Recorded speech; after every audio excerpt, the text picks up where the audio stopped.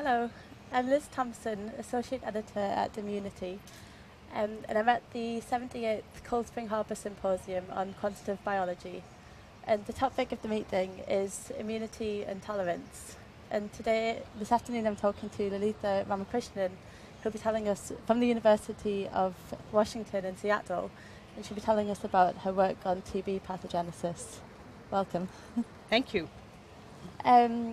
So TB is a problem that poses a major threat in many parts of the world, but not all individuals who come into contact with the bacteria develop active disease.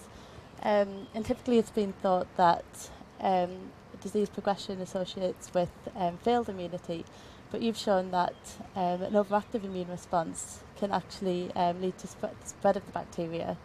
And you've used zebrafish as a model system to look at TB pathology. So can you tell me a bit about why zebrafish makes such a good model for studying TB? Yeah, so studying TB has been problematic, although the field has come a long way. But the bacterium that causes the human TB grows very slowly, and as you can imagine, because it's spread by aerosol, it's what they call a biosafety level 3 pathogen. And so of course you can work in it, but it can restrict the kinds of experiments that you can do. And when I joined Stan Falco's lab as a postdoc, his mantra has always been that he takes a surrogate host pathogen pair and then looks to model the disease in its natural host. In other words, rather than modeling TB, the human TB bacterium in surrogate hosts like rabbits and guinea pigs, and particularly mice, which is what people have done, the idea would be to take a related pathogen and study it in a host that it actually causes disease in. Yep. And so this is how we came up with the idea to use Mycobacterium marinum. And at the time we knew that it was fairly closely related to TB based on actually initially on some Cott curve hybridization analyses which they used to do, and then on rDNA sequence analysis, 16S sequence analysis. And so we got to, and it looked really good from the point of view of pathogenesis, because it gave disease to fish and frogs. And when you looked at the disease, at the pathology, it looked exactly like human TB. And that was what was so appealing to me. I mean, I'm a physician, and I'm very interested to see, to look at disease correlates. And so I wanted to work backwards from that, and I was quite pleased when I started to see this. So that's how we got into looking at Mycobacterium marinum first, and then we got the idea. I actually got it from one of my infectious diseases attendings at UCSF to study the zebrafish as a genetically tractable natural host. So now we had a host pathogen pair where both were genetically tractable, and on top of that, the zebrafish is see-through for the first weeks of its life, and it's that particular combination that has allowed us to make these discoveries, which I don't think we could have made in a more traditional model, because it was the ability to see the exact step of disease that was changed with various host and bacterial mutations that allowed us to understand what was going on and to come up with surprising discoveries that countered, 60 or 70 years of dogma about the disease. Yeah, so one of those discoveries is the identification that a balance of pro-inflammatory and inflammatory signals are important. Yeah.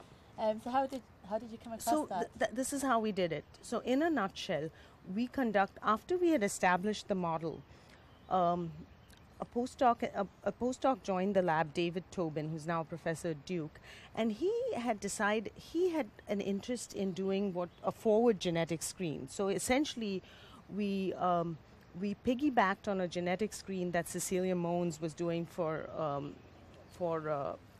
something else. She was looking at facial motor neuron migration, and so we took her mutants and we simply asked, are there mutants that are more susceptible and more resistant to disease? And we came up with mutants in in both categories. And so when David followed up a susceptibility mutant, it mapped to an enzyme that was is the last step that catalyzes the last step in the synthesis of a pro-inflammatory lipid, an icosanoid, and it's called leukotriene B4 or LTB4. So that was very nice because he could show that if you didn't make this inflammatory molecule, you were susceptible to TB. So that doesn't get us yet to the high inflammatory state. Yeah. We're only telling you that it's good, you need inflammation. How we got to the high inflammatory state is this. We had these results in the fish, and we obviously, and David had worked out the biology, the detailed biology of how the absence of this molecule, of this in the absence of this molecule, the substrate gets channeled to an anti-inflammatory icosanoid called a lipoxin, and that then acts as a sort of dominant immunoregulator. So it's essentially an innate immunoregulator, and that's how it was causing susceptibility. So this was all very nice, but the trouble began when we went to human cohorts. We decided that we should go and ascertain if this was true in a human cohort. So we had access to human TB patients in Vietnam, and when we looked at the alleles, when we looked at we found variants in the leukotriene A4 hydrolase gene, and at the time we only had intronic variants, but the pattern of and they correlated with susceptibility. They were associated with susceptibility, so that was good. But the problem was that it was the heterozygotes who were protected, and both homozygotes were equally susceptible to disease. And so this became a problem. It was a problem for us. It was a problem for our reviewers, our editors. And so we actually went to a leprosy cohort in Nepal. And as you know, leprosy is also a disease, a mycobacterial disease that's quite important and has similar correlates like TNF for both protection and they think for pathology as well. So when we looked at leprosy, we saw the same thing. And so this is when we realized that that high inflammation played a role as much as low inflammation, or that became our hypothesis. We then went back to the fish and recreated the high inflammatory state, which is another example of the power of the fish, because we could just put in RNA for LTA4H, and lo and behold, we found that it was just as susceptible as the initial mutant. Yep. And it looked the same at the end point, but then when we worked backwards, we realized that the pathway to susceptibility was completely different. And I'll just quickly summarize it for you. If you have high LTA4H, you make too much TNF, and that engages the series of kinases that have been implicated in programmed necrosis. They're called RIP1 and RIP3. And this then induces, through a series of proteins, it induces the mitochondrion to make excess of reactive oxygen species. And these actually are good because they kill the bacteria. Yeah. But then they simultaneously... Yes. When you have too little TNF, you also see pathogenesis. That's actually getting complicated. Okay. I'll get to that in a minute. But if you have too much reactive oxygen, you kill the bacteria. When I say too much, I mean an excess. It's a deviation from normal, and but then you kill the cell. And what we did, and this was a postdoc in my lab called Francisco Roca.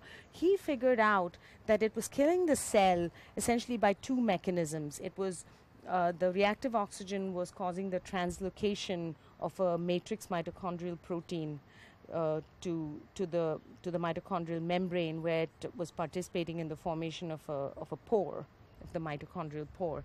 And so that was one method of killing the cell. And the other was that the reactive oxygen species were also activating acid sphingomyelinase and in the lysosome, and this was then overproducing ceramide, which was killing the cell. And so we've now found that if you block these downstream pathways, you can protect the cell from being killed, but at the same time the reactive oxygen species will kill the bacteria. Yeah. So you can convert this hyper-susceptible state to hyper-resistant by using these drugs. So you can convert a bad genotype into an ultra-good genotype. So given that you have these pro-inflammatory genotype, and then there's also a lack of inflammatory molecules is also thought to Yes. progress disease. Do you think there's a case for personalised medicine? Yes, treatment? yes, that's where we would like to go with this. So we, as I said, have already come up with drugs for the high inflammatory state. Both of them happen to be orally available drugs, and it's now the next step would be to take these to human trials. Yeah. It's also quite feasible to try to knock down lipoxin production, which is what we think would be is the reason for the low inflammatory state, at least for this particular genetic variation. I'm sure there are many others, and those should be in principle druggable because their receptors are GPCRs, and one would imagine that one can find drugs for them, and I bet they're there I bet they already exist. And so does this new pathway, this new pathway downstream of TNF, does it have any implications for vaccine design? Well, in as much as you think that modulating the innate immune state contributes to the success of a vaccine, which I think more and more people feel it does. So I think in that sense, yes, you would imagine that modulating it to bring it to what is optimal for vaccination would help. But I think the problem of a vaccine goes far beyond that, to the question of how to vaccinate for infections where cell-mediated immunity is the main problem. Okay, thank you. Thanks very much. Thank you.